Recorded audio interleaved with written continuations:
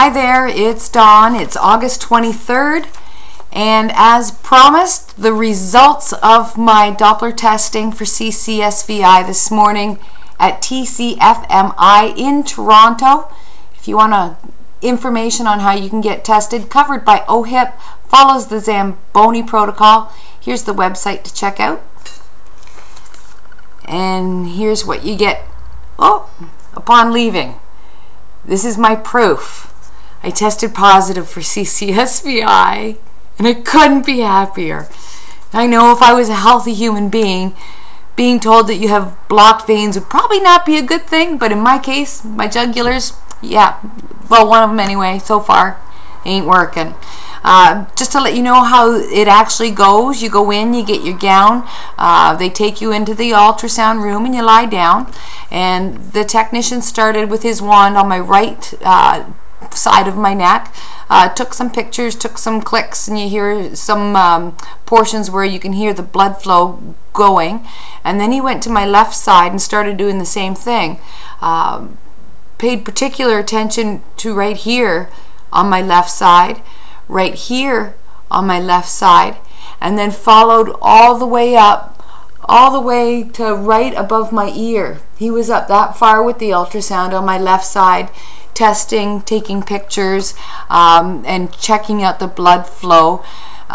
You can kind of see, you know, the red, the blue, the red, the blue going back and forth, and they take a picture of that. I'm not sure what it all means. When they then they sit you up, and I mean they sit you straight up, and again he went along my right side, seemed to go very quickly over my right side, so I'm assuming that that's good. But when he got to my left side, paying particular attention to right here, and again far up on my head, like right above my ear, and I could see the red, the blue, the red, the blue, the red, the blue, however those pump through. But on my left side, the blue would pump, and then the red would pump, and then the red would go back over to where the blue was, and I don't think that's any good. So he kept pointing at the screen at certain parts to the woman that was taking the notes, and it seemed to be on my left side. So that was it. The whole thing took about 15 minutes, and when he was done, he handed me a couple of towels to clean all the goop off me, and you know, I was so thankful that they did the test, and I told him so, how thankful I am that, you know, we can be tested. And he said, you know, you're welcome, and said to me that last week in one day he had tested 15 people with MS for CCSVI. Now, I was so high at the results because I said to him, so, you know, I know you can't tell me too much, but do I have blockages and refluxes or something going on there? And he kind of smiled and said yes. And again, I got weepy, so I didn't get to ask him how many MSers he's treating or testing that have blockages. Not that he could probably tell me anyway. But he did mention, I said to him that I was going for treatment October 1st, and he said when I have the treatment, just to be sure if I do have stents, the exact placement of them, because he would like to know that, as TCFMI